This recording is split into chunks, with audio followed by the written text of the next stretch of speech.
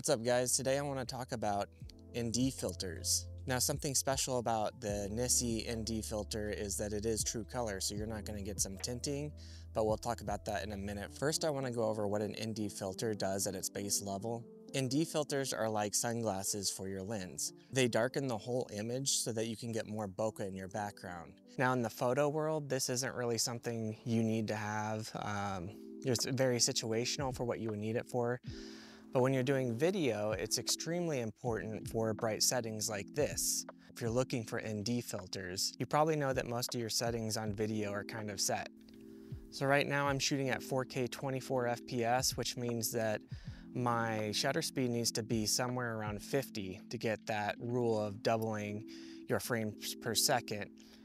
And my native ISO on this camera is 800. So really I only have my aperture to play with if I want to get not blown out highlights. So I've got the blue sky in there right now, but you can literally see everything behind me. So what the ND filter helps with is darkening the whole image so that your aperture can come down and you can get more bokeh or a blurry background. So just for reference, you can take something like this and turn it into something like this. Now you can see the background's pretty blurred out. I'm more in focus, I'm standing out in the image.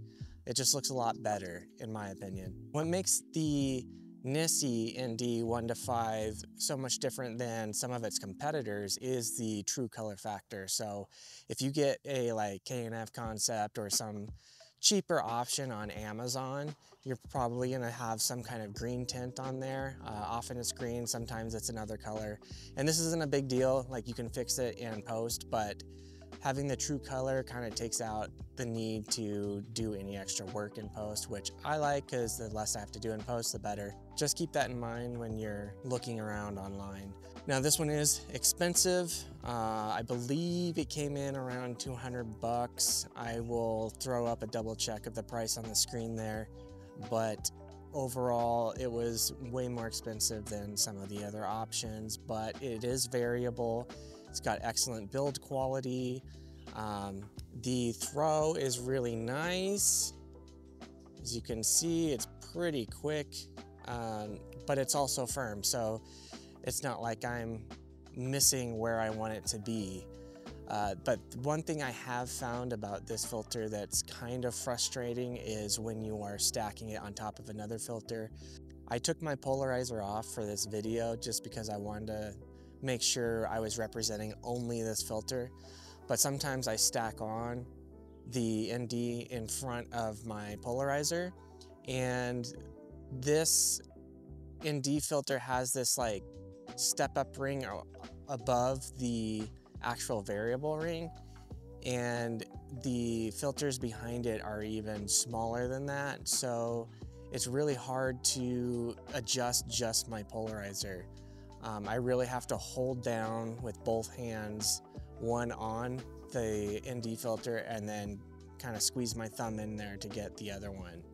So that's a little frustrating. Honestly, once you have your polarizer set, you don't really need to make a whole lot of changes, so it's not the biggest deal in the world. But that was just something I wanted to keep in mind because it is pretty frustrating for me personally. Now, the advantages of having something that's variable is that if you've got like a partly cloudy day and your daylight's kind of changing in and out, you'll be able to adjust with that. That being said, this is a pretty standard sunny day in northern Idaho, and it is almost not enough filter for this amount of sun. So I've got the 1 to 5. I kind of recommend if you're in a very sunny place that you get something more than that. I will be wanting to get something more than that in the future because on the brightest parts of the day, I'm finding this not being able to come down to 2.8 all the time and get the correct exposure that I want. Now, in terms of photography, something this can be useful for is if you're doing something with flash. I like to do a lot of flowers with flash or bugs, some kind of macro photography. A lot of times their budget flashes aren't going to keep up with a shutter speed over 250, so you're kind of locked into 250. And if you want to have your ISO not extremely high, You're gonna lock that in probably around 400 to 800 as well. Typically with macro photography, you're going to be f4 to f8 anyway, so the ND filter doesn't need to be as strong in certain bright conditions. But when you're trying to isolate your subject with just your flash and kind of get a darker background, the ND filter really helps with that. So when you throw the ND filter on, you can really darken the whole image again and then just brighten up your subject, which makes for some really cool flower photos, in my opinion. So there are a lot of options out there. You can't really go wrong with too many of them. Like I said, there is that color tinting kind of challenge that you'll have with some of the cheaper ones, but so far I've been really happy with the Nisi. So if you're looking for an easy way to start upping your video quality, I definitely recommend an ND filter, especially if you're doing a lot of stuff outside. Inside, you can kind of mess with lighting a little bit more. When you're outside, you're very limited, and when you got a nice bright orange light in the sky, you gotta do what you can to adjust to that, and the ND filter makes that really easy. That's about all I have to say about it though. I want to keep this video short and sweet, but I am going to leave you with a few before and afters with the ND filter on and off. And you can spot how big of a difference bringing your aperture down helps with your video quality. Do you have an ND filter? Do you have the Nisi ND filter? Let me know what you think in the comments. But until the next video, take care.